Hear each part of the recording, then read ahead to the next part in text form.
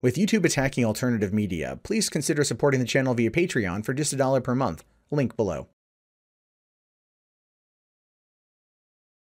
All right, this one's going to be fun if you are a non-fan of Ghostbusters. If you did not like Ghostbusters and you do not like Amy Pascal and you did not like Sony Pictures, you might like this. So according to comicbook.com here, Sony Pictures head says if the studio doesn't grow, they'll be purchased. Now, you might recall roughly about a year ago, maybe 9 months ago, there were reports that came out that Sony Pictures had written down about $980 million from 2016, meaning it lost about $1 billion. And 2017, outside of Spider-Man, didn't really do as well. Okay, I will say Spider-Man and Jumanji. Jumanji is a straight up success. $700 million worldwide. It's a Sony movie. You know, came out right before Star Wars. Right after Star Wars. It's done really well. That's the whole point.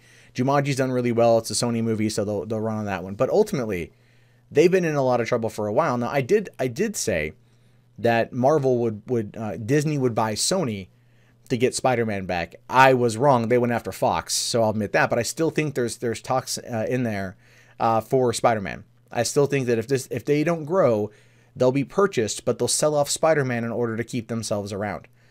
They've also lost the James Bond franchise. They're not being distributed through them anymore. That, I think, has a lot to do with the fact that Spectre had like a $300 million budget and failed to gross that back. So, you know, they've made some questionable choices. So it says here, in a panel discussion at the NATPE conference, Sony Pictures Entertainment chairman Tony Vinciquerra, and I'm probably just mispronouncing that, said that if the business he leads doesn't see growth in the near future, then it may be put on the market to be sold.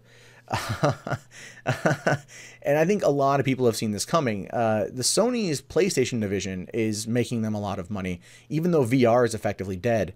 They're still making a lot of money there, and like that's like their top entertainment, I guess you could say, category that's earning them money. Whereas Sony Pictures isn't, and a lot of like Sony tech, electronics really aren't outside of the PlayStation. And I think they do like home insurance sales in Japan that does pretty well too. But ultimately, PlayStation is kind of like their bread and butter.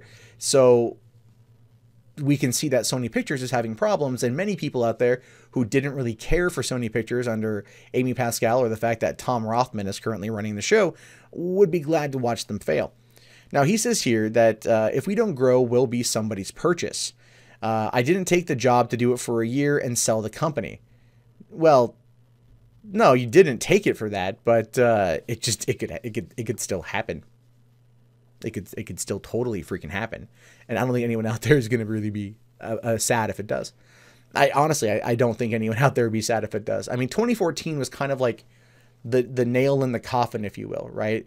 That final nail when you had the Sony hack releasing all that information, which got Amy Pascal to, be effectively terminated. But at the same time, she orchestrated the deal to merge Spider-Man with the MCU, therefore saving her career. So ultimately, she did well there. We also learned about Ghostbusters 2016 and all the information around how they screwed over Ivan Reitman and Dan Aykroyd and put Paul Feig in place, which ultimately led, I believe, in essence, to the downfall of the movie. Because nobody, once you got the behind the scenes information, you weren't really duped going into to everything. You knew what they were going to do and how bad it was going to be. Never mind the fact that you had the Emoji Movie, which did okay in 2017, but Dark Tower was meant to be this big new cinematic franchise that crashed and burned. However, I did quite enjoy the movie. Baby Driver was a success, but on a small budget. And again, Baby Driver was great, but that's Edgar Wright. That has nothing to do with Sony. Now, he also said that among his first challenges that he had to overcome was making sure that his executives understood that they need to be more nimble on both his film and television productions by creating a sense of urgency, saying people are aware the business is changing rapidly. If we are not on our toes, we're not going to be in business very long. No, and that's true about every industry. You have to always be changing and evolving and doing everything else. But it's one of those things where you gotta, being on your toes also means putting out the good content.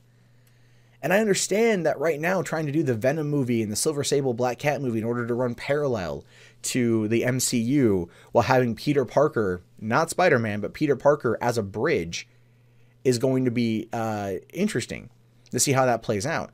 And if you guys get the Uncharted franchise off the ground, which has been rumored now for about a decade or so, then, Like, you got to get something that's going to bring people in. And right now, they're just not doing that. So it says here, the direct awards were curious to hear from a longstanding member of the Big Six that made over 4,000 films and won 12 Academy Awards. Are winners for Best Picture to its credit. Sony Pictures Entertainment also owns Columbia Pictures, TriStar Pictures, Screen Gems, Destination Films, Affirm Films, and Funimation, as well as a vast number of smaller operations and Sony Picture name subsidiaries. So they have a big stay in the industry, but they're just not hitting it. Now, television is, I think they're doing okay on television. Like the Goldbergs on ABC is run through Happy Madison Productions. Happy Madison, I believe, has pretty much always been with Sony. So that is a Sony TV show that is going to ABC. So they're doing well there. Breaking Bad was a Sony television show. And so they do well television-wise, and that might be where things go. I wouldn't be surprised if Columbia Pictures, TriStar Pictures, Screen Gems, and the other ones get sold off while they keep the television side of things, because they probably see that right now we're in a golden age of television, another peak golden age of television. And I think that's what he's saying here, that if you're not on your toes, they're going to get bought out or they're going to have to sell. And I think he's more or less referring to being on your toes in regards to television versus films. But if Sony goes under, again, I don't necessarily think anyone will really miss him all that much. Besides, it might be the only way to get Spider-Man wholly back to the MCU, including all of the characters.